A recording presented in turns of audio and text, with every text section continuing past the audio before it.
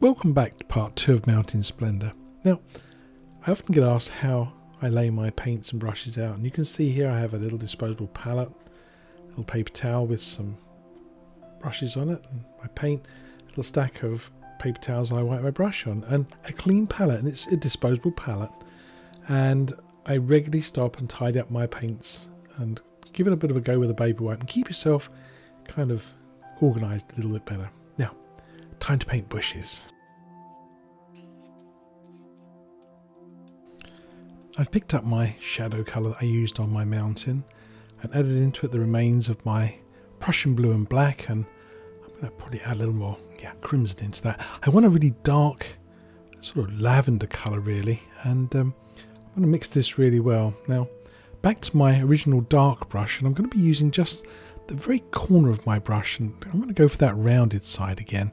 So just the very corner, and try and do this without getting my hand in the way, but I'm just going to tip the corner of my brush into that paint. See, I tap and I let the brush flare open.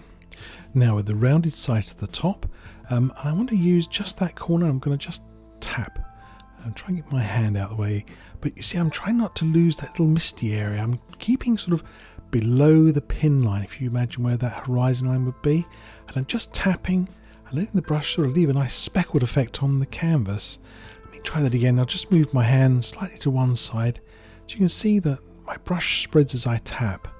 I don't let it skid too much, but I'm going to just create a nice little bank of trees and bushes across the background, and this really creates a lovely mid-ground effect and pushes our mountain back. I like to let my brush run out of paint occasionally, so I got a few sort of varieties of layers, some lighter and some darker. Some look like they're further away and some look like they're slightly closer. And this way you get a lovely variety of depth of colour here. Now you can see that there is a little line there, a water line that I scratched on with the edge of my palette knife, and I'm going to just use the corner of my brush to pull down some of the paint below the water line. I'm going to aim for those darker bushes first, so I get some nice sort of dark reflections in the water. Now keep pulling down and wipe off a surplus paint as you go. That's it, keep on wiping, and then gently edge to centre.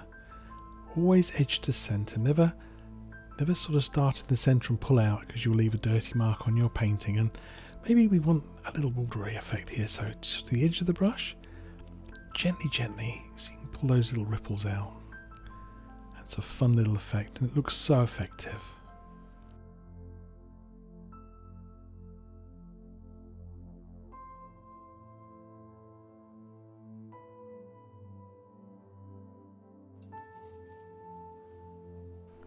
Now for a waterline. I take my palette knife and I tap it in some dirty white paint. Just a tiny little bit on the edge of the knife is all I need. Just a little tiny hair of it.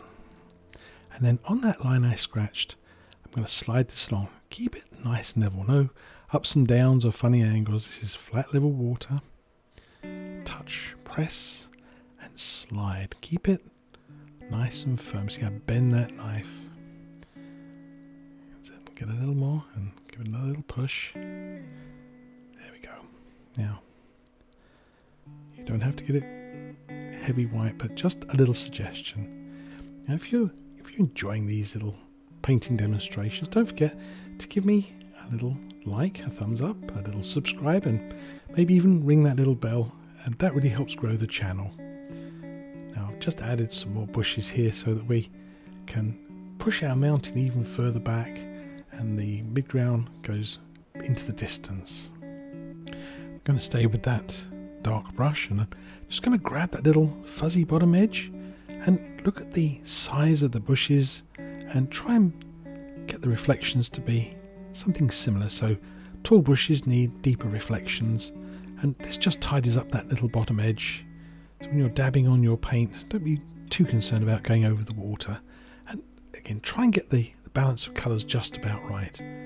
Now, edge to centre when you brush across, edge to centre, and just go gently and just lift off as you pass the end of those bushes so you don't pull any dirty marks into the middle of your lovely watery area. That's it, edge to centre, and you can even do that little on edge paintbrush to get some lovely little ripples going in the water. Now back to my palette, and I'm going to switch brushes. My dark one's going for a bit of a rest. I'm going to go back to my light coloured brush, and again I'm going to be using the rounded corner of the brush. I've added sap green and cad yellow and freshened up my Indian yellow too. These are for some highlights on these bushes. Now first thing I want to do is to partly mix these colours, so I'm pulling them into the sort of middle of my palette, almost like a little curtain of colours, a big variety, so I can dip my brush in everything from straight green to straight orange and all the lovely colours in between. And this wants to be at least the width of your 1-inch brush, so you've got a good amount of paint. So pull them out nice and flat. There we go. And as I mentioned, I'm going to be using just the rounded corner of my brush. So again, same process, give it a little tap, splay those bristles open. There we go. So you should see a nice little sort of pattern in the palette of sort of stippled paint. There we go, right on that corner. Now back to the painting, and think about the corner of that brush and where the light is coming from. So it's going to be coming from the right corner. So the right edge is where we're going to concentrate our highlights. And this is just a gentle touch. I just want to highlight that edge first and reload frequently. If you keep on tapping with no paint, well, it'll just go a bit mushy. And this is just gentle pressure. That's the reason why I use a canvas, so it's got a bit of a bend. Now, here's a nice close-up.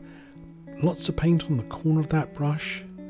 And I just want to make sure I get just the edge of those little bushes. So tip your handle up a little bit and make sure you follow that shape. And try and save a little dark as you go. And also notice I don't leave a black outline. I try and tap just over the edge and leave a little shadow. And we can just sneak in another little bush into the middle of that little dark area. And it's very gentle touch. Touch, touch, touch. No sliding of the brush.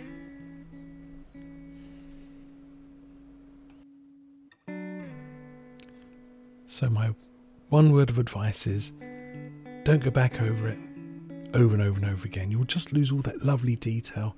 And it fills up very quickly, and you think you should go back and repaint it all 2, 3, 4 times. But try not to.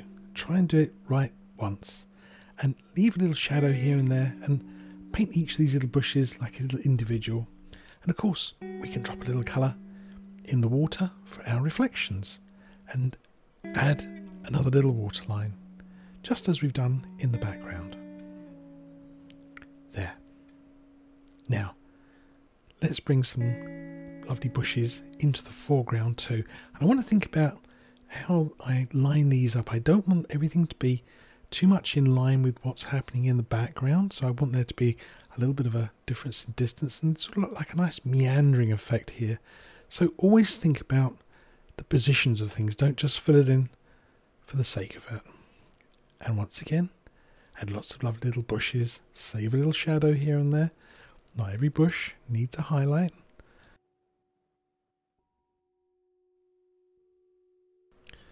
Now, time for a big tree. And here you can see why I darken my corner of the canvas and put in that little filler mountain. I needed somewhere to sort of back up the area where there's going to be a big tree. And think about, again, position here, not too close to that edge. Sort of put it further into the painting. That's they can hang off the edge of the painting too much, and you want somewhere midway between maybe that peak and the edge of the mountain and the edge of the canvas. And I like to just sort of scratch a little line first, and if I don't like the position, it's easy to repair.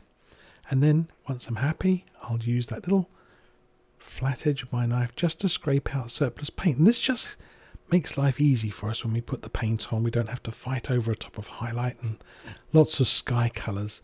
And you can also work out how big a trunk you want. So I usually want sort of at least between 1 and 2, maybe a little wider this time, knife widths. So again, I can work out the size of my tree trunk. Time to mix up some colour. I'm going to take some black, some Van Dyke brown, and I'm I'm going to use that dark lavender colour that I underpainted all my bushes with. Let's not waste it. Let's throw it in all together and mix this up. I want a really dark, sort of chocolatey brown colour here. And I lay my paint down flat and then use my knife and I slide up to gather a little roll of paint so you can really see how much paint you've got. And I'm going to just fill in the area we scraped out. And I'm going to just literally like buttering a little thin piece of toast. I don't forget the toast practice we had in part 1. And I want to just fill this in with just a nice layer of paint, a little bit of texture to it. There we go.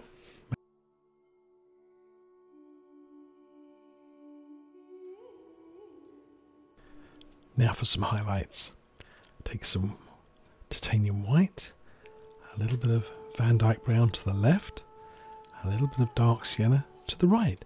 Notice I don't put the two brown colours on top of each other, but I separate them up with the white through the centre. And you see here, I'm just going to partly mix these colours together. I want to just marble these paints. Now, if you put the two browns on top of each other and then put the white beside it, well, you'll just end up with caramel, which is just a light brown tone. Here, I have a whole variety of colours. Now, I'm also going to make a little bit of a brighter colour for some sunshine. I'm going to use a little bit of titanium white, a little bit of my orange, and just wipe my knife off. And I'm going to pick up just a little bit of this mixed brown colour here, just a tiny bit on the edge of my palette knife. There we go. It'll be a surprise what we get. Now, remember the light is coming from that right hand side, so that's going to be the brightest side. And remember that the tree is round, so I'm going to start on the right hand edge with the brightest of colours, and as the palette knife runs out, I'm going to go around the tree to the left. So as the knife runs out, it's going to get darker and darker. And you see I'm just touching here. Touch, touch, touch. I want to create a nice bark effect. So this, when it's dry and you run your finger across it, actually feels just like tree bark. If it looks like tree bark and it feels like tree bark, it probably is tree bark. Now, a little hint of Prussian blue and titanium white. I didn't bother mixing that up on camera, but I just want the suggestion of a pale blue colour on the back edge of the tree. It's called referred light. And now that little bit of orange and white. It's like a little bit of sunshine, doesn't it? Just catching the edge of that tree trunk. Wow, looks good enough to eat, doesn't it? There we go. And take your time with this. Really spend time building up that lovely texture. Now, time for a few branches, and you'll need some thinners or some linseed oil and a little liner brush for this. And I've mixed it with some of the dark green tree trunk colour, and I want to think about the shape of my tree growing out and up. Now try and keep my hand out of the way, and you see I let my hand wiggle and shake, and I paint holding the brush right at the very end. It's a nice little close-up for you. And because I don't land on the branch every time, I go along the branch till I reach a little lump or a little bobble, and then I go off. And this way I can build up the size of the branch and I don't get lots of sort of false starts. And there we go. And add lots and lots and lots of little branches. Now today I'm going to be putting some foliage on this, so I really only need to put on a few branches, but if this was a tree that was lost all its leaves, I would put on hundreds of little branches and make a really good job of it. There we go. It doesn't take long to sort of build the shape of our tree. Now do remember that branches go in front of the trunk as well as behind. They're not just flat, so always have tree branches crossing the trunk and going behind the trunk as well. It gives it a much better look.